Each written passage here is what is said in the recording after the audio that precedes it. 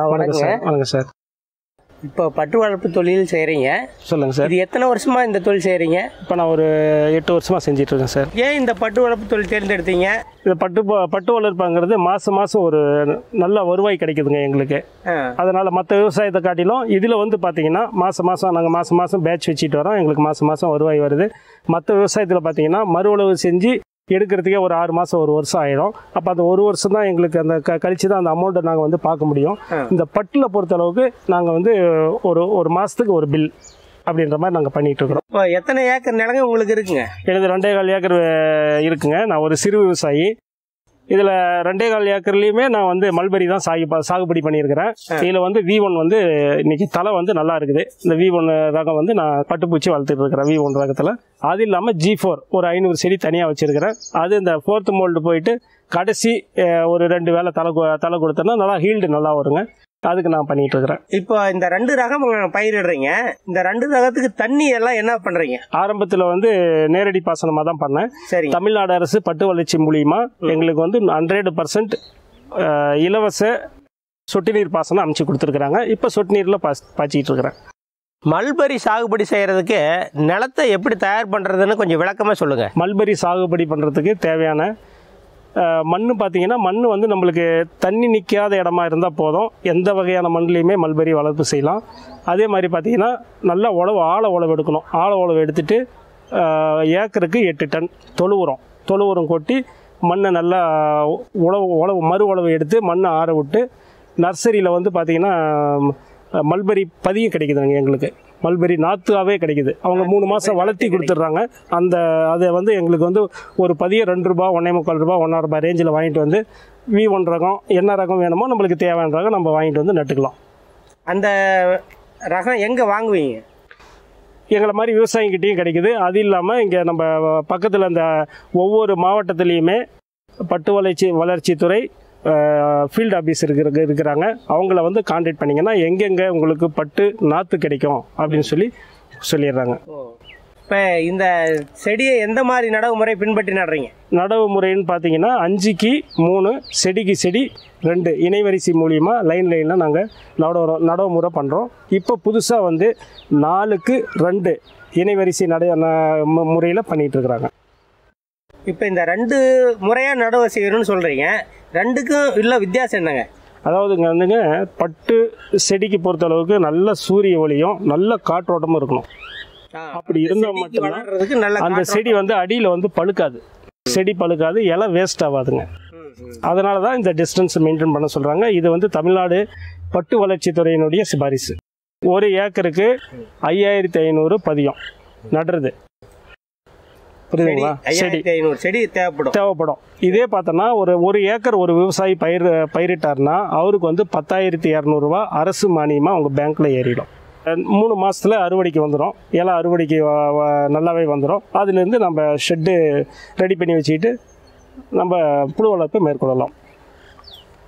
ஒரு ஏக்கருக்கு வந்து 250 முட்டை ஒரு மாதம், ஒரு பேட்சுக்கு 250 முட்டை வரைக்கும் வளர்த்தலாம் ஒரு ஏக்கருக்கு.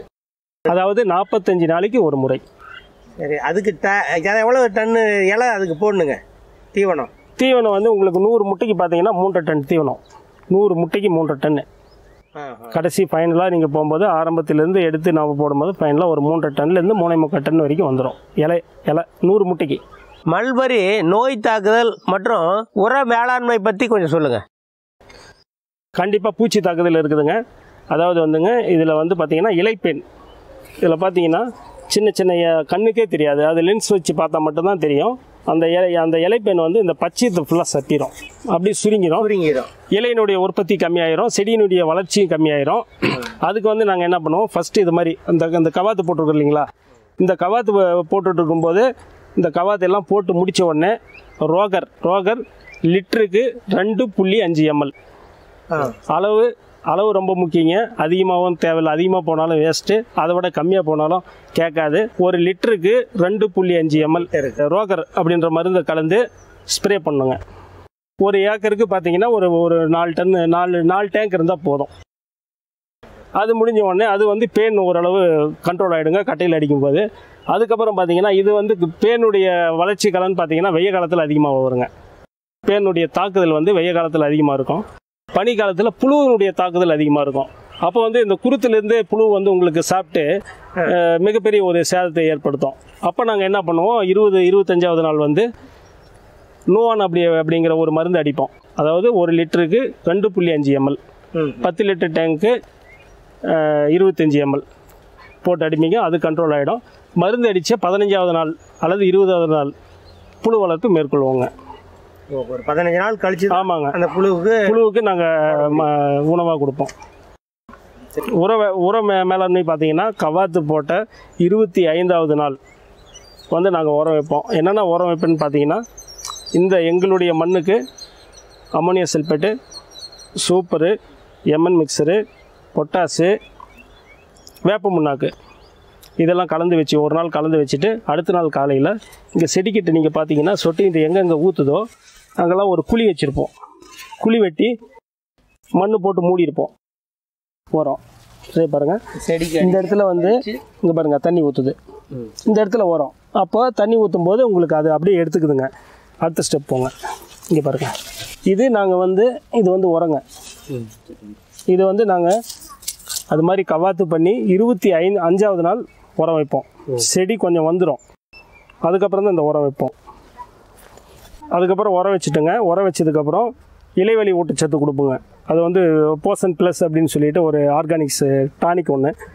அது வந்து 1 லிட்டருக்கு 7.5 ml கலந்து இலை மேலே அழிச்சிடுவோம். இலை மேலே ஸ்ப்ரே பண்ணும்போது என்ன ஆகும்னா இலை இன்னும் நல்லா தரமான இலையாகவும் கூண்டு வந்து நல்லா தரமான கூண்டாகவும் நல்லாயிருக்கும். இப்போ வந்து மல்பரி பார்த்திங்கன்னா இது வந்து ஒரு மர வகையை சேர்ந்தது. இது வந்து நட்டு 25 வருடங்கள் நல்லா பராமரிப்பு பண்ணோம்னா 25 வருஷம் வரைக்கும் தொடர்ந்து செஞ்சிட்டு இருக்கலாம். தொடர்ந்து தொழில் செய்யலாம். 25 வருஷமாக தொடர்ந்து தொழில் செய்யலாம் நம்ம. அதே மாதிரி பார்த்திங்கன்னா இப்போ மண் பரிசோதனை மிக மிக அவசியம். பார்த்திங்கன்னா இப்போ மண்ணில் என்ன சத்து இருக்குது, இதில் வந்து பிஹெச் கார அமிலத்தன்மை இப்போ 7.5ன்னு சொல்லுவாங்க. 7.5, 8.5, 6.5ன்னு இப்படி வரும். அந்த அளவு பார்த்திங்கன்னா 7.5லிருந்து 7.3க்குள்ளே இருந்தால் மட்டும் நல்லா ஹீல்டு வரும். அதுக்கு தான் ஒவ்வொரு வாட்டி ஒவ்வொரு விவசாயியுமே பட்டு நடவு செய்கிறதுக்கு முன்னாடி சிபாரிசு அவங்க எப்படி மண் பரிசோதனை எப்படி எடுக்க சொல்கிறாங்களோ அதன் அடிப்படையில் எடுத்து அந்தந்த மாவட்டத்தில் இருக்கிற மண் பரிசோதனை நிலையத்துக்கு கொடுத்து ஒரு சாயில் டெஸ்ட் ஒன்று பண்ணிங்க. இது ரொம்ப முக்கியம். பட்டுப்புழு வளர்ப்பு செய்கிறத பற்றி நீங்கள் ஏதாவது பயிற்சி பெற்றிருக்கிறீங்களா? ஒரு தொழில் வந்து ரொம்ப சிறப்பாக செய்யணும்னா பயிற்சி மிக மிக அவசியங்க. பயிற்சி இல்லாமல் எந்த தொழில் நீங்கள் செஞ்சாலும் அது ஃபெயிலியரில் தான் முடியும். அதனால் நம்ம தமிழ்நாடு அரசு நம்மளுடைய விவசாயிகளுடைய முன்னேற்றத்துக்கோசரம் அரசு பட்டு வளர்ச்சித்துறை மூலிமா ஒசூரில் இருக்கிற பயிற்சி பள்ளி உங்களுக்கு வந்து ஒவ்வொரு வாரமும் திங்கள் முதல் வெள்ளி வரை நடக்குதுங்க. 5 நாளும் உங்களுக்கு வந்து பார்த்திங்கன்னா உங்களுக்கு சம்பளம் கொடுத்துட்றாங்க, போக வர பஸ் பேர் கொடுத்துட்றாங்க. அதில் ஒரு நாள் சுற்றுலா கூட்டிகிட்டு போகிறாங்க. 5000 ரூபாய் மதிப்புள்ள இடுபொருளும் கொடுத்துட்றாங்க. அதனால் அந்த பயிற்சியில் பார்த்திங்கன்னா ஒவ்வொரு விஞ்ஞானியும் வராங்க. மண்ணுக்கு தனியாக விஞ்ஞானி வராங்க, செடிக்கு தனியாக வராங்க, பூச்சி கட்டுப்பாடுக்கு தனியாக விஞ்ஞானிங்க வராங்க, அதாவது மண் நுண்ணூட்ட சம்மந்தப்பட்ட விஞ்ஞானிங்க வராங்க. அப்போ நம்ம ஸ்கூலில் என்ன நம்ம 1ஆம் கிளாஸில் உட்காந்து நம்ம படிப்பை நம்ம எக்ஸ்டெண்ட் பண்ணிக்கிறோமோ அதே மாதிரி அந்த கிளாஸில் நம்மளுக்கு சொல்லிக் கொடுக்கும்போது நல்ல ஒரு பயிற்சி பெற்ற விவசாயம் நம்ம வெளியே வந்து இந்த மல்பெரி சாகுபடி பண்ணோம்னா வெற்றிகரமாக செய்யலாம். மண் பரிசோதனை இல்லாமல் இந்த தொழில் ஆரம்பிக்கக்கூடாதுன்றீங்க? இல்லை, கண்டிப்பாக அது வந்து நம்ம மண் பரிசோதனை செஞ்சுக்கிட்டோம்னா நம்ம மண்ணில் என்னென்ன சத்துக்கள் இருக்குது இல்லை அப்படிங்கிறது தெரிஞ்சுக்கலாம். அதுக்கு தகுந்த மாதிரி எதனா இது பார்த்தீங்கன்னா புழு வளர்ப்புக்கு வந்து இலையினுடைய சத்து ரொம்ப முக்கியம். அப்போ இலை சத்து நல்லா இருந்தால் மட்டும்தான் புழு வளர்ப்பு மேற்கொள்ள முடியும். அப்போ மண் வந்து நல்ல தரமான நல்ல சத்துள்ள மண்ணாக இருக்கணும். இருந்தால் மட்டும்தான் நம்ம வந்து புழு வளர்ப்பு வெற்றிகரமாக செய்ய முடியும். அதனால தான் ஒரு விவசாயி வந்து மல்பெரி நடவு செய்கிறதுக்கு முன்னாடியே ஒரு சாயில் டெஸ்ட் எடுத்து அதில் என்னென்ன இல்லை என்னென்ன இருக்குது என்னென்ன ஆட் பண்ணணும் அப்படின்னு தெரிஞ்சுக்கிட்டோம்னா அது நம்மளுக்கு வந்து ஒரு மிகப்பெரிய நம்மளுக்கு வந்து பக்கபலமாகவும் இருக்கும். வெற்றிகரமான புழு வளர்ப்புக்கு மண் பரிசோதனை மிகவும் அவசியம். இது வந்து G4 ரகம் சார். மைசூர் மத்திய பட்டு வாரியத்திலேருந்து புதுசாக விட்டுருக்குறாங்க. இது வந்து இந்த இலை வந்து நல்லா திக்காகவும் இலை வந்து நெருக்கமாகவும் இருக்குதுங்க. கடைசி ஏதாவது 4வது மோல்டு போயிட்டு 4வது வேலையிலேருந்து நாங்கள் இந்த இலையை நாங்கள் கொடுக்குறோம். நல்லா ஈல்டு வருதுங்க. இந்த புழு வளர்ப்பு மனைகளுடைய அளவு பார்த்தீங்கன்னா 52க்கு 22ங்க. இதில் வந்து ஒரு பேட்சுக்கு 250 முட்டை வரைக்கும் வளர்த்தலாம். புழு வளர்ப்பு சம்மந்தமாக நான் சொல்கிறேன் வாங்க. இப்போ இந்த ஷெட்டு எப்படி அமைச்சிருக்கிறீங்க? இந்த ஷெட்டு வந்து சார் இப்போ 52க்கு 22 அளவு சார். இதுக்கு வந்து 2150 ஆலா பிரிக்ஸ் கல் தேவைப்படுது. அந்த கல்லில் பார்த்தீங்கன்னா அந்த கல் தான் உங்களுக்கு வந்து இந்த தண்ணி எல்லாமே அப்சர்வ் பண்ணோம். அப்போ இந்த புழு வளர்ப்புக்கு உண்டான கூலிங்கு நல்லா கொடுக்கும். அதனால் நாங்கள் இந்த கல் ஆலா பிரிக்ஸ் கல்லை நாங்கள் சூஸ் பண்ணி நாங்கள் இந்த மனையை வந்து நாங்கள் அமைச்சிருக்கிறோம். அதுக்கு மேலே பார்த்தீங்கன்னா இது வந்து தென்னங்கீத்துனால் மேய்ஞ்சி அதுக்கப்புறம் வந்து நாங்கள் தகர ஷீட் அடிச்சிருக்கிறோம். மலையில் ஒழுவாமல் இருக்கிறதுக்கு தகர ஷீட் கூலிங்காக இருக்கிறதுக்கு தான் சார். வேணா டைரெக்டாக உங்களுக்கு அந்த தகரத்தில் அடிக்கிற வெயில் வந்து உள்ளே வரும்போது டெம்பரேச்சர் அதிகமாகும். அதனால் என்ன பண்ணுவோம்னு பார்த்தீங்கன்னா அதை குறைக்கிறதுக்கோசரம் தென்னங்கீத்து நாங்கள் மேய்ஞ்சிட்டு அதுக்கப்புறம் வந்து நாங்கள் தகர ஷீட் அடிச்சிருக்கிறோம். எத்தனை அடி உயரங்க? உயரம் வந்து ஒரு 17 அடி வரும் சார். 17 அடி உயரம். ஏன் இவ்வளோ உயரமாக இருக்குண்ணா சார்?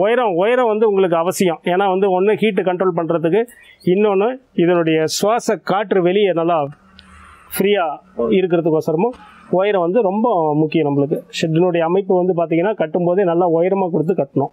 அப்போ தான் நல்லா காத்தோட்டம் கிடைக்கும். பட்டு வளர்ப்பு மனையில் ஏன் இத்தனை ஜன்னல் அமைச்சிருக்கீங்க? பட்டு புழு வளர்ப்புக்கு தேவையானது வந்துங்க காற்று. இது பார்த்தீங்கன்னா மணிக்கு 5 கிலோமீட்டர் வேகத்தில் காற்று உள்ளே இருந்துகிட்டு இருக்கணும். ஒன்று. ரெண்டாவது வந்து இதனுடைய சுவாசிக்கக்கூடிய காற்று வெளியில் போகணும். நல்ல காற்று உள்ளே வரணும். இதனுடைய சுவாசித்த அசுத்த காற்று வந்து வெளியில் போகணும். அதனால தான் உங்களுக்கு பார்த்தீங்கன்னா சுற்றிலுமே ஜன்னல் நல்ல காற்றோட்டமுள்ள ஒரு மனையாக பட்டுப்புழு வளர்ப்பு மனையை அமைக்கணும். இந்த ஜன்னல்லாம் எத்தனை அடி? இது வந்து 5க்கு 4ங்க. 5 அடி நீளம், 4 அடி அகலம் ஒவ்வொரு ஜன்னலும்.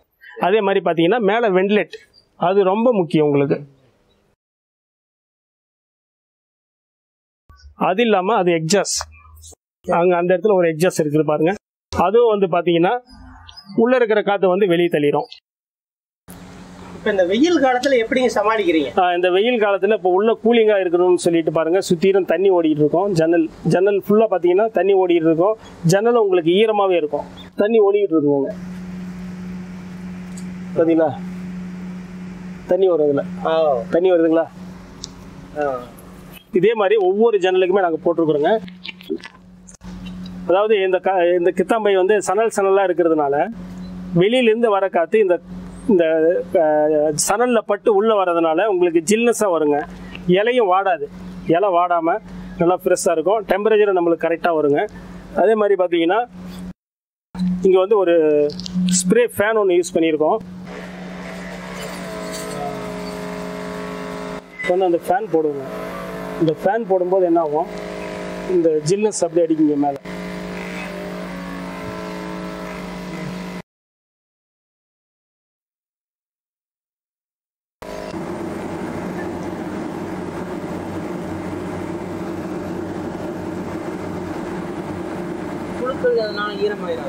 ஈரமானாலும் ஒன்றும் ஆகாது.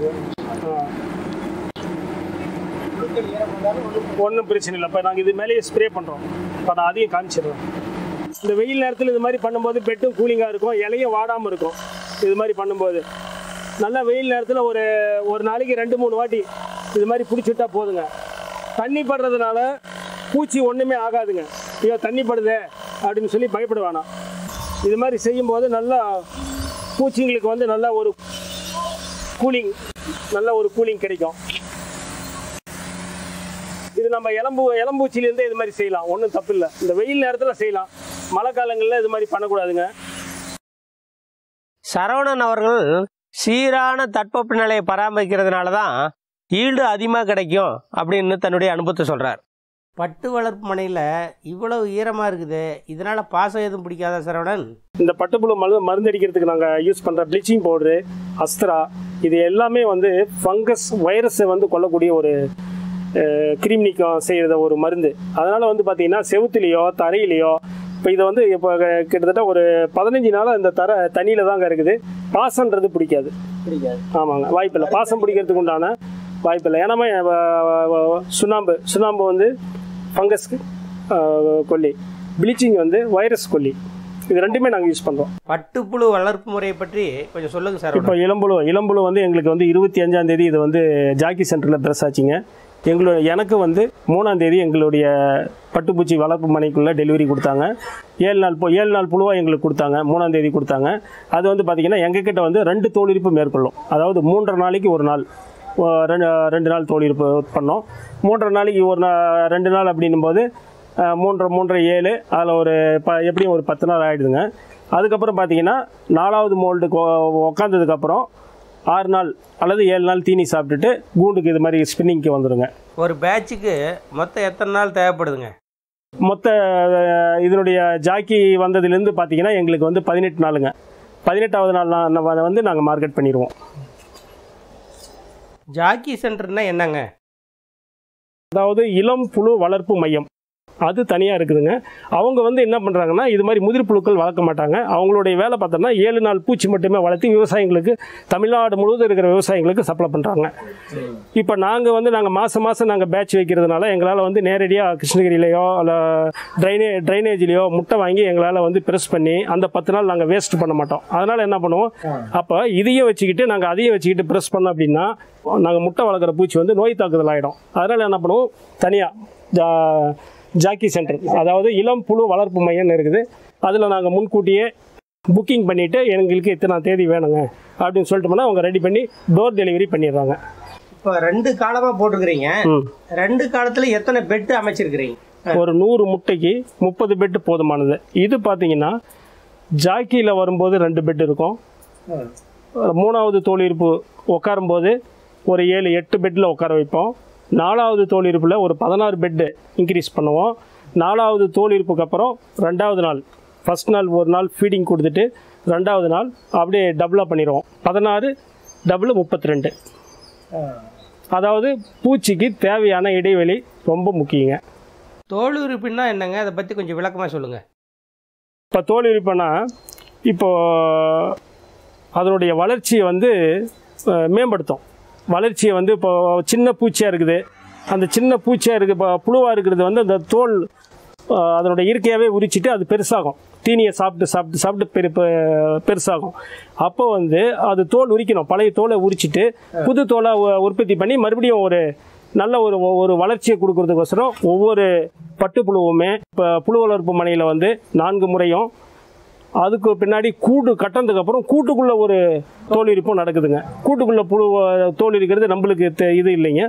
இங்கே வரைக்கும் எங்களுது கிளியர். சொல்லப்போனால் 2 தோல் இருப்பு ஜாக்கி சென்டர்லேயும் 2 தோல் இருப்பு எங்ககிட்டையும். கூடுக்குள்ளே போயிட்டு இன்னொரு தோல் இருப்பு பண்ணிவிட்டு அது அந்த 10 நாளில் அது கூடு கட்டும்போதே ஒரு முனை மட்டும் மெலிசாக கட்டும், கடிச்சிட்டு வெளியே வரத்துக்கு. அந்த 10 நாளில் கூடு கட்டி 10வது நாள் 11வது நாள் அதை கடிச்சிட்டு வெளியே வருங்க. வெளியே ஆண் பெண் 2 சேரும். அதுக்கப்புறம் ஒரு புழு 500 முட்டை எடுங்க. 500 முட்டை எடுத்துகிட்டு அதனுடைய ஆயில் 40 நாளில் முடிஞ்சிருதுங்க. முட்டை பருவத்திலிருந்து 40 நாள் வரைக்கும் முடிஞ்சிருதுங்க. ஒவ்வொரு பேட்சுக்கும் பட்டுப்புழு வளர்ப்பு மனையை எப்படி தயார் பண்ணுறீங்க? புழு வளர்ப்பு செய்கிறதுக்கு முன்னாடி நாங்கள் இந்த பேட்ச் எடுத்த உடனே இப்போ 25ஆம் தேதி இது மார்க்கெட் போயிடும். 26ஆம் தேதி என்ன பண்ணுவோம், ஃபுல்லாகவே நாங்கள் சுத்தமாக க்ளீன் பண்ணிவிட்டு கிருமி நீக்கம் பண்ணுவோம். அதாவது 2% ப்ளீச்சிங் பவுடர், 1% சுண்ணாம்பு கரைசல், ஃபஸ்ட்டு தெளிப்பு, 200 லிட்டர் தண்ணி, 4 கிலோ ப்ளீச்சிங் பவுடரு, 1 கிலோ சுண்ணாம்பு தூள் போட்டு மிக்ஸ் பண்ணி எல்லா இடமுமே அந்த பவர் கன்னில் தெளிப்போம். கம்ப்ளீட்டாக எதுவுமே நாங்கள் என்னென்ன யூஸ் பண்ணமோ அது எல்லாமே மருந்து ஒரு வாட்டி அடிச்சிடுவோம். 2வது தெளிப்பு தரைக்கு ப்ளீச்சிங் பவுடர் போட்டு சுத்தமாக கழுவி வெளியே எடுத்துருவோம். 2வது 3வது தெளிப்பு அஸ்த்ரா, அந்த ஒரு powder, Astra powder 100 gram 200 litre தண்ணியில் கலந்து 2 மணி நேரம் ஊற வச்சு அதுக்கப்புறம் நாங்கள் மறுபடியும் புழு வளர்ப்பு மனையை சுத்தமாக க்ளீன் பண்ணுவோம். ஒவ்வொரு மருந்தடிப்புக்கு பிறகும் 24 ஹவர்ஸ் ஒரு மருந்தடிப்பு செஞ்சுட்டோம் அப்படின்னா 24 ஹவர்ஸ் அடுத்த மருந்து, அடுத்த 24 ஹவர்ஸ் அடுத்த மருந்து, ஸ்டெப் பை ஸ்டெப்பாக போவோம். இது உங்களுக்கு மருந்து அடிக்கிறதுக்கே 3 நாள் ஆகிடும். புழு வளர்ப்பு மனை கிருமி நீக்கம் செய்கிறதுக்கு மருந்து அடிக்கிறதுக்கு 3 நாள் ஆயிரும்.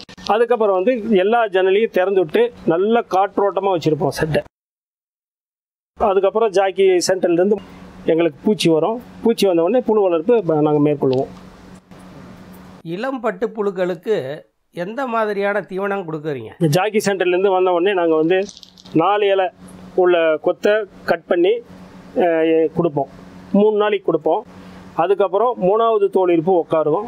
3வது தோல் இருப்பு போயிட்டு வந்த உடனே அடிவெட்டு, செடியினுடைய பச்சை தலை எதோட அடியில் இருக்குதோ அதோட வெட்டி முழு இலையாகவே நாங்கள் புழுவுக்கு உணவாக கொடுத்துருவோம். பட்டுப்புழு தோல் இருப்பு காலத்தில் எப்படி அதை பராமரிப்பு இப்போ செய்யறீங்க? ஒவ்வொரு மோல்டுக்குமே நாங்கள் வந்து சுண்ணாம்புதூள் ஊதுருவோங்க. அதனுடைய காரணம் என்னன்னு கேட்டிங்கன்னா, இப்போ வந்து அந்த மோல்டு தோல் இருக்கிறதுக்கு போகிறதுக்கு முன்னாடி பெட்டு வந்து ட்ரை பண்ணணும் ஒன்று. அதாவது நல்ல காத்தோட்டமாகவும் கொஞ்சம் ஹீட்டாகவும் இருக்கணும். அதே வகையில் பார்த்தீங்கன்னா மற்ற கிருமிகளும் வந்து அதை வந்து அட்டாக் பண்ணக்கூடாது. அதனால் என்ன பண்ணுவோம், சுண்ணாம்புதூள் ஊதுருவோம். சுண்ணாம்புதூள் ஊதுரும் போது பெட்டு ட்ரையாகவும் இருக்கும். பழைய தோல் உரிச்சிட்டு புது தோல் வந்தவுடனே சீக்கிரமாக இருக்கிற வெளியில் இருக்கிற கிருமி இதெல்லாம் அது மேலே அட்டாக் ஆகாமல் இருக்கும் இந்த சுண்ணாம்புதூள் ஊதுரும் போது. அப்போ ஒரு புழு வளர்ப்பு நாளில் 4 வாட்டி நாங்கள் வந்து சுண்ணாம்புதூள் ஊதுருவோம். First mould, second mould, third mould, fourth mould. ஒவ்வொரு மோல்டுக்குமே சுண்ணாம்புதூள் நிறுத்தி அதிலிருந்து ஒரு 48 மணி நேரமோ 36 மணி நேரமோ டைம் எடுத்துக்கும் காலை நிலைக்கு தகுந்த மாதிரி. அதுக்கப்புறம் வந்து எல்லா புழுவுமே தோல் உரிச்சிட்டு வந்துருச்சா அதை கன்ஃபார்ம் பண்ணிட்டு தான் அதுக்கப்புறம் அங்குஸ் அப்படிங்கிற ஒரு பவுடர் கொடுத்து அரை மணி நேரம் கழித்து ஃபீடிங் கொடுப்போம். வெயில் காலத்துலேயும் குளிர்காலத்துலேயும் எப்படி பட்டுப்புழுக்களுக்கு தீவனம் கொடுக்குறீங்க? வெய்ய காலத்தில் வந்து 3 வேளையாக கொடுப்போங்க. ஏன்னா மத்தியான நேரத்தில் இலையை வந்து தண்ணியில் நனைச்சி இலையாக கொடுப்போம். அப்போ வந்து அந்த ஈரமே வந்து நல்ல ஒரு அதுக்கு தேவையான ஈரப்பதத்தை அது கொடுத்துக்குது. ஈரமான தலையை கொடுக்கும்போது மத்தியான நேரத்தில் அதுக்கு தேவையான ஈரப்பதத்தை வந்து அது கரெக்டாக எடுத்துக்குது. பூச்சியை நல்லா ஆரோக்கியமாக வளரும். இதே பார்த்திங்கன்னா மழை காலங்களில் அல்லது பனிக்காலங்களில் 2 வேளை தான் நாங்கள் தீனி கொடுப்போம். தீனி கொடுத்தாலும் நல்லா அதுக்கு உண்டான தீனி அதிகமாக வச்சு விட்ருவோம். அப்போ அது பொழுதுனிக்குமே நல்லா சாப்பிட்டுட்ருக்கோம். அதனால் வெய்ய காலத்தில் வந்து தீனி போடுறது வந்து 3 வேளையாகும். அதாவது காலையில் ஒரு வாட்டி, மத்தியானம் ஒரு வாட்டி, நைட்டு ஒரு வாட்டி, அது மாதிரி பண்ணிக்குவோம். அதே பனிக்காலங்களில் மழைக்காலங்களில் அதே காலையில் ஒரு வாட்டி, சாயந்தரம் ஒரு வாட்டி இதுக்கு ஃபீடிங் கொடுத்தா போதுமானது. பட்டுப்புழுக்களுக்கு ஏற்படுகின்ற நோய், அதை தடுக்கும் வழிமுறைகளை பற்றி கொஞ்சம் சொல்லுங்கள். பட்டுப்புழுக்கள் வந்து உங்களுக்கு வந்து 100% நோய் எதிர்ப்பு சக்தி இல்லாதது குளிர் ரத்த பிராணி. ஒன்று நல்லா தெரிஞ்சுங்க. இது வந்து எளிதில் பாக்டீரியாவோ வைரஸோ தாக்கும். அதனால தான் என்ன சொல்லுவாங்கன்னா, வெளியாளுங்க யாருமே கொஞ்சம் உள்ள வரும்போது கை ப்ளீச்சிங்கில் போட்டு கழுவிட்டு வரணும், சுத்தபத்தமாக இருக்கணும். வெளிநபர்கள் வந்தாலும் இந்த எந்த விதமான ரேக்கையும் தொடக்கூடாது. ஏன்னா கையில் கோடிக்கணக்கான கிருமிகள் இருக்கும், பாக்டீரியா இருக்கும். அதனால் அது மாதிரி நாங்கள் சொல்லுவோம். இதுக்கு நோய் வந்து பார்த்தீங்கன்னா பால் புழு மிகப்பெரிய ஒரு சவாலுங்க. எப்படின்னு பார்த்தீங்கன்னா, மண்ணில் நான் சாயில் டெஸ்ட் எடுக்க சொன்னேன் பார்த்தீங்களா, அதுக்கு காரணமே அதாங்க. பால் புழு வராமல் தடுக்கணும். நல்ல சத்துள்ள ஒரு இலை உற்பத்தியை நம்ம செஞ்சு பட்டுப்புழுவுக்கு கொடுத்து நல்ல ஒரு லாபமாக சம்பாதிக்கணும். சத்து பற்றாக்குறையினால் வர்றது பால் புழு, புரியுதுங்களா? அப்போ அது குறையும் போது என்ன ஆகும், இதனுடைய தொண்டை பகுதி வந்து பட்டுப்புழுவனுடைய தொண்டை பகுதி வந்து நோய் தாக்குதல் ஆகும். நோய் தாக்குதல் ஆகும்போது ஜீரண கோளாறு, பாலிபாக்டீரியா அப்படிங்கிற ஒரு வைரஸ், பால் புழு, இப்போ எல்லாமே அது அட்டாக் ஆகி சுத்தமாகவே உங்களுக்கு வந்து மிகப்பெரிய நஷ்டத்தை வந்து ஏற்படுத்திடும். இலையை தரமாக வளர்த்தணும், கரெக்டாக நம்ம மருந்தடிப்பு செய்யணும், முறையாக டெம்பரேச்சர் மெயின்டைன் பண்ணி புழு வளர்ப்பு செய்யணும். இது ரொம்ப முக்கியங்க. ஏன்னா டெம்பரேச்சர் அதிகமாக இருக்கிறதுனால புழு வளர்ப்பு மேற்கொள்ளணும்னா பிளாச்சரி அப்படிங்கிற ஒரு நோய் தாக்குதல் ஏற்படுங்க. இந்த தாக்குதல் வந்து பார்த்தீங்கன்னா ஆரம்ப கட்டத்தில் நம்மளுக்கு கொஞ்சம் தெரியாது, கடைசி காலத்தில் தான் தெரியும். பூச்சிகளே பார்த்தீங்கன்னா ப்ரௌன் கலரில் மாறி ஒரு தண்ணி மாதிரி ஒழுக ஆரம்பிச்சிடும், ஒரு மாதிரி ஸ்மெல் அடிக்கும். இது வந்து வெய்ய காலங்களில் டெம்பரேச்சர் பராமரிப்பு இல்லாமல் இருந்தோம்னா அது மாதிரி நோய் தாக்குதல் வந்து ஃபுல்லாக நம்மளுக்கு வந்து ஒரு நஷ்டத்தை ஏற்படுத்தும். அதே மாதிரி குளிர்காலங்களில் பார்த்தீங்கன்னா மஸ்கட்டன் நோய், அதாவது சுண்ணாம்பு கட்டி நோயின்னு சொல்லுவோம். இந்த புழுவை எடுத்து சாக் பீஸ் மாதிரி எழுதலாம். இந்த புழு சாக் பீஸ் மாதிரி ஆயிருங்க. இந்த புழு பார்த்தீங்கன்னா குளிர்காலத்தில், அதாவது 18 டிகிரிக்கு கம்மியாக இருக்கும்போது சாக் பீஸ் மாதிரி ஆயிரும். அது நம்மளுக்கு வந்து ஒரு பெரிய இழப்பு தான். அதுக்கு வந்து என்ன பண்ணுவோம் பார்த்தீங்கன்னா, ஹீட்டர் இருக்குங்க, பாருங்க ஹீட்டரு. அது இல்லாமல் 200 வாட்ஸ் பல்பு அந்த சைடில், அதாவது அங்கே இருக்கு பாருங்க, 200 வாட்ஸ் பல்பு. இதுக்கும் அந்த டெம்பரேச்சர் கண்ட்ரோல் ஆகலாம் அப்படின்னு சொன்னால் பானையில் கறியை மூட்டி அங்கங்கே பானை வச்சுருவோம் ஹீட்டுக்கு. இந்த புழுக்கள் எப்போ கூடு கட்டுங்க? இது வந்து 6வது நாள், அதாவது 4வது மோல்டு போயிட்டு 6 நாள் ஃபீடிங் இன்னைக்கு கொடுத்துருக்குறோம். நாளைக்கு இந்த புழு வந்து கூடு கட்ட ஆரம்பிக்கும். இந்த புழு கூடு கட்ட ஆரம்பிக்கும் போது பார்த்தீங்கன்னா புழு கொஞ்சம் சின்னதாயிடும். கலர் வந்து கொஞ்சம் சாம்பல் கலரில், கொஞ்சம் ஒரு பழுப்பு கலரில் நிறம் மாறும். இந்த வால் பகுதி மட்டுமே இந்த இந்த கலரில் தெரியுது, சந்தன கலரில் தெரியுது. இது பார்த்தீங்கன்னா இந்த கலர் இது ஃபுல்லாகவே வந்துடும். அப்போ வாயிலேருந்து நூல் விடும். வாயிலேருந்து நூல் விட்டு தன்னை மூடிக்கும். அப்படியே தன்னை மூடிக்கிட்டு ஒரு கூடாக கட்டிடும். இந்த கூடு கட்டி 5வது நாள், நாளைக்கு வலை வைக்கிறோன்னா நாளையிலேருந்து 5வது நாள் வந்து நாங்கள் கூடு பிரித்து 6வது நாள் 5வது நாள் மார்க்கெட் கொண்டு போயிடுவோம். இது என்ன வகையான புழுங்க? இது பட்டுப்புழு. இது வந்து CSR2 ரகங்க. இதில் பார்த்தீங்கன்னா வெண்பட்டு. இது CSR2 வெண்பட்டு. நாங்கள் வந்து நான் வந்து 8 வருஷமாக வெண்பட்டு தான் நான் பண்ணிகிட்டு இருக்கிறேன். இதுலேயே வந்து மஞ்சள் பட்டு இருக்குது, ஈரிப்பட்டு இருக்குது. ஈரிப்பட்டு இப்போ லேட்டஸ்ட்டாக வந்துருக்குது. இப்போ கோட்டா கொடுத்துட்டு இருக்கிறாங்க. அது வந்து பார்த்தீங்கன்னா ஆமணுக்கு செடியிலிருந்து அறுவடை பண்ணி அதுக்கும் இது மாதிரி ஷெட்டு போட்டு அந்த செடியை தொங்க விட்டு அதில் வளர்க்குறது, அதுவும் பண்ணிகிட்டு இருக்கிறாங்க. இப்போ எந்த வகையான பட்டுங்க விலை அதிகமானது? வெண்பட்டு தாங்க ரேட் அதிகம். வெண்பட்டு தான் மார்க்கெட்டில் ரேட் அதிகமாக போயிட்டு இருக்குது. இன்னைக்கு பார்த்தீங்கன்னா தருமபுரி மார்க்கெட்டு வந்து 550 ரூபா வரைக்கும் ரேட் போயிட்டு இருக்குதுங்க. வெண்பட்டு நல்ல ரேட்டுக்கு போகுதுங்க. தரமான பட்டுக்கூடு உற்பத்தி செஞ்சிருக்கிறோம்னு எப்படி தெரிஞ்சுக்கிறது? ஒரு முட்டை அப்படிங்கிறது 500 பூச்சி கொண்டது ஒரு முட்டைங்க. இது மாதிரி 500 பூச்சி கொண்டது ஒரு முட்டை. அப்போ 100 முட்டை, 100 × 500 50,000 பூச்சிங்க. ஒரு கூண்டோட வெயிட் வந்து 2 கிராம். நம்ம விவசாயி நல்லா தரமான பட்டுப்புழு வளர்ப்பு செஞ்சுருக்கிறோம் அப்படின்னா 2.16 வரும். 2.16 வரும்போது 100, 110, 116 அப்படி வரும். அதே 1.70, 1.60 அப்படின்னு எடுக்கும்போது 75, 76 கிலோ வரும். அதே 100 முட்டை கூண்டோட வெயிட் தரம் கம்மி. அதே 100 முட்டை நல்லா ஹீல்டு, நல்லா நம்ம தரமான தலையாக இருக்குது, நல்ல டெம்பரேச்சர் நல்லா வளர்த்துட்டு இருக்கிறோம் அப்படின்னா 2.25 கிராம் வரைக்கும் வரும். அப்போ வந்து அதே 100 முட்டை 120 கிலோ வரதுக்கு உண்டான வாய்ப்பு இருக்குது. 100 முட்டைக்கு சராசரியாக 80 கிலோ. 100 முட்டைக்கு கவர்மெண்ட் அலாட் எங்களுக்கு கொடுக்குறது வந்து 100 முட்டைக்கு நீங்கள் 80 கிலோ எடுத்தாவே நீங்கள் 100%ங்க அப்படின்ற மாதிரி அவங்க சொல்லிடுறாங்க. அதையும் மீறி நாங்கள் 110 கிலோ 120 கிலோ வரைக்கும் எடுக்கிறோம். உற்பத்தி செய்கிற பட்டுக்கூடுகளை எங்கே விற்பனை செய்கிறீங்க? ஒவ்வொரு மாவட்டத்திலையுமே அரசு அங்காடி, தமிழ்நாடு அரசு பட்டு வளர்ச்சித்துறையினுடைய அங்காடி, கூட்டுறவு அங்காடி இருக்குது.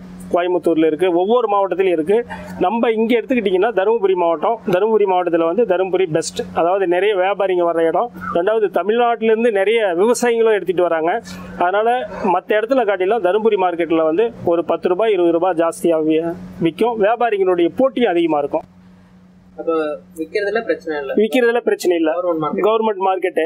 அதே மாதிரி பார்த்தீங்கன்னா எடை, இதில் வந்து பார்த்தீங்கன்னா ஒரே ஒரு கிராம் கூட எங்களுக்கு வேஸ்ட் ஆகாதுங்க. வேஸ்ட்டுன்னு எடுத்துக்கிட்டிங்கன்னா இப்போ மற்ற வெள்ளாமை மாதிரி நீங்கள் வந்து மண்ணுக்கு கொஞ்சம் கழிங்க, கிழங்கு எடுத்துக்கிட்டிங்கன்னா டன்னுக்கு ஒரு 100 கிலோ 150 கிலோ கழிங்க. கரும்பு எடுத்துக்கிட்டிங்கன்னா சோவைக்கு ஒரு 100 கிலோ கழிங்க அப்படின்ற மாதிரி இருக்கும். இதில் வந்து பார்த்தீங்கன்னா நிகர எடை எவ்வளோ அவ்வளோ. உதாரணத்துக்கு 100 கிலோ 700 கிராம் வருதுன்னா அந்த 700 கிராமுக்கு எங்களுக்கு காசு தான். அந்த 100 கிலோ 700 கிராமுக்கு எங்களுக்கு காசு தான். இதில் பிடித்தம் கிடையாது. எந்த விதமான பிடித்தம், எந்த விதமான இடைத்தரகரோ எந்த விதமான பிடித்தமோ எங்களுக்கு செய்யறது கிடையாது.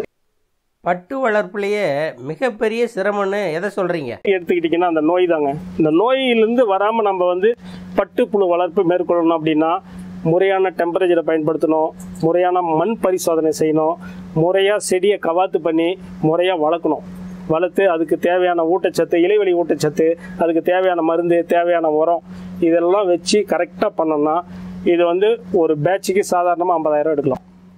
100 முட்டைக்கு 50,000 எடுக்கலாம், வெற்றிகரமாக எடுக்கலாம். இப்போ 100 முட்டை வளர்த்துறதுக்கு எவ்வளோ நிலம்? 100 முட்டை வளர்த்துறதுக்கு ஒரு அரை ஏக்கர் ஆகும். அதாவது ஒரு ஏக்கருக்கு 250 முட்டை வரைக்கும் வளர்த்தலாம். 100 முட்டைக்கு ஒரு அரை ஏக்கர் போதுமானது.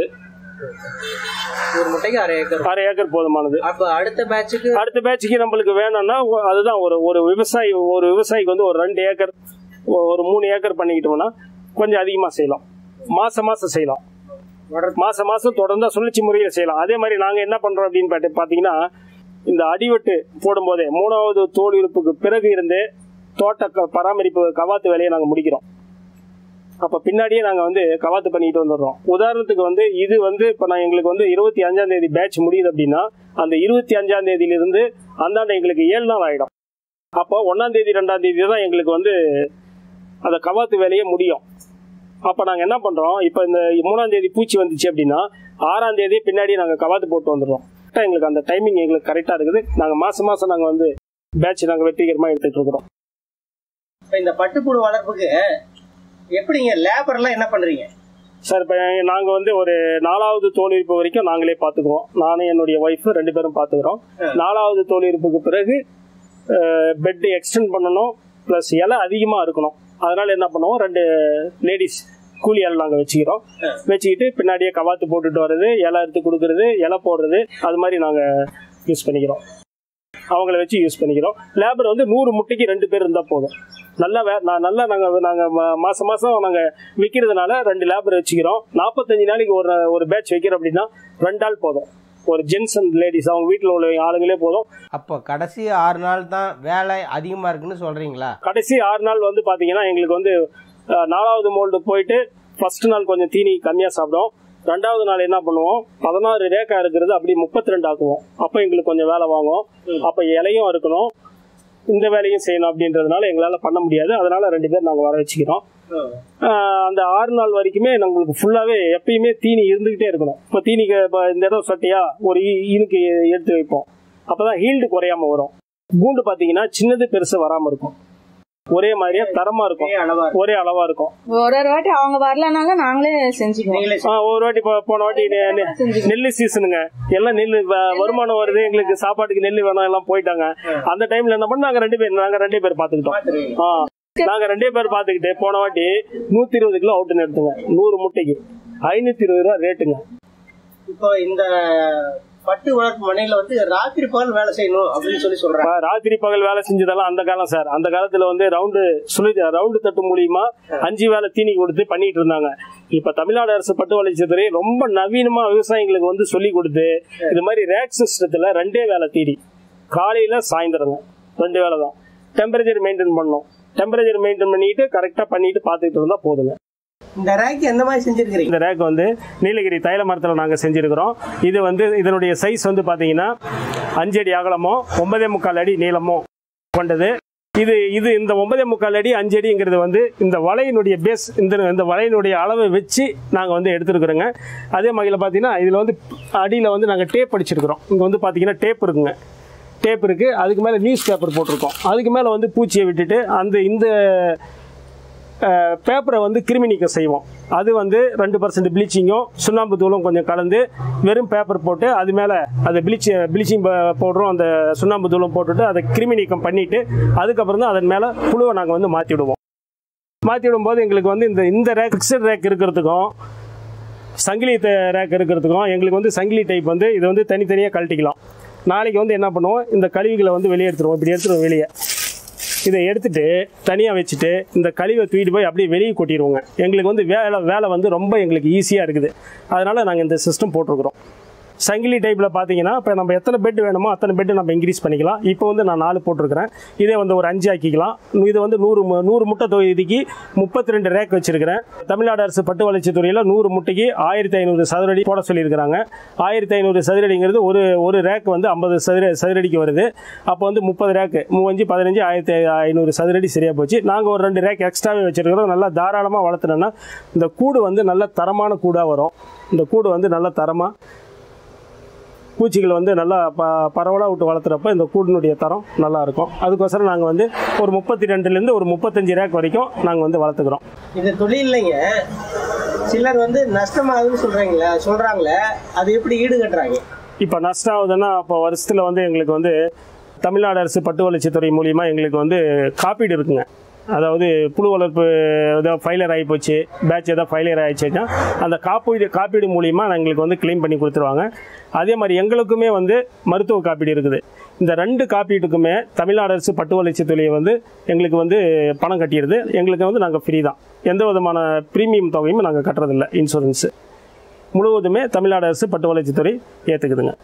ஒரு சிறு விவசாயி இந்த பட்டு வளர்ப்பு தொழிலை ஒரு வெற்றிகரமாக செய்ய முடியுமா? கண்டிப்பாக செய்யலாம். இன்றைக்கி வந்து சிறிய விவசாயன்றது மட்டும் இல்லை, மிகப்பெரிய அளவில் 5 ஏக்கர் 10 ஏக்கர் வச்சிருக்கிற விவசாயிகள்லாம் கூட இருக்கிறாங்க. அதை விட என்ன சிறு விவசாயிகளுக்கு வந்து என்னென்னு பார்த்தீங்கன்னா ஒரு 2 ஏக்கரா 1 ஏக்கரா வச்சிருக்கிறாங்க அப்படின்னா அவங்க தோட்டத்தில் மல்பரி நட்டு அவங்க வந்து வெற்றிகரமாக புழு வளர்ப்பை மேற்கொண்டு பட்டுக்கூடு எடுத்தாங்கன்னா ஒரு மாதத்துக்கு குறைஞ்சபட்சம் 40,000 ரூபாய் சம்பாதிக்கலாம். வேறு எந்த வருமானத்திலையுமே வந்து எந்த வெள்ளாமையிலையுமே அந்த 40,000 ரூபா அவங்களால எடுக்க முடியாது. அதனால் இந்த தொழில் வந்து ஒரு சிறு விவசாயிக்கு ஏற்ற தொழில். பெரிய விவசாயியும் செஞ்சிட்டு இருக்கிறாங்க, சிறு விவசாயிக்கு ஏற்ற தொழில் இது நல்லா பண்ணலாம். நம்மளுக்கு செலவுன்னு பார்த்துக்கிட்டிங்கன்னா உரம், மருந்தடிக்கிற செலவு ஒரு 4500 ஆகும். அவ்வளோதாங்க செலவு. ஒரு பேட்சுக்கு ஒரு 4500 செலவாகும். அவ்வளோதான். மற்றபடி பெரிய செலவு எதுவும் இல்லைங்க இதில். பட்டு வளர்ப்பு தொழிலில் ஓராண்டுக்கு தோராய வருமான கணக்குன்னு பார்த்துக்கிட்டா, 1 ஏக்கர் நிலமுள்ள ஒரு சிறு விவசாயி 100 முட்டை அளவில் 45 நாளைக்கு ஒரு பேட்ச்சு, அப்படி பார்த்தா 8 பேட்ச் வரைக்கும் ஒரு ஆண்டுக்கு வளர்க்கலாம்.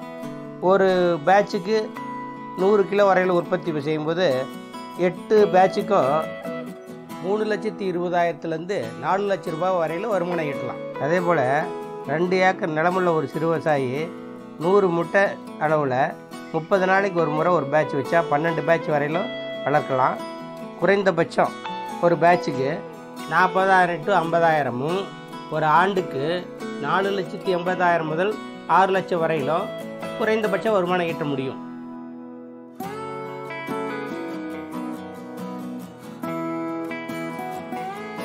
பட்டு வளர்ப்பு தொழிலை பற்றி இவ்வளவு தெளிவாகவும் விளக்கமாகவும் சொன்னதுக்கு ரொம்ப நன்றி சரவணன். ரொம்ப நன்றி சார். இப்போ இது சம்மந்தமாக என்னை வந்து கான்டாக்ட் பண்ணுறவங்க கீழே இருக்கிற நம்பருக்கு எனக்கு பண்ணலாம். நைட்டு ஒரு 9 மணிலேருந்து 10 மணி வரைக்கும் உங்களுடைய சந்தேகங்களுக்கு நான் விளக்கம் கொடுக்குறேன். நன்றிங்க. கிராம விவசாய சேனலுக்கு சப்ஸ்கிரைப் பண்ணுங்கள். வீடியோ பிடிச்சிருந்தா லைக் பண்ணுங்கள்.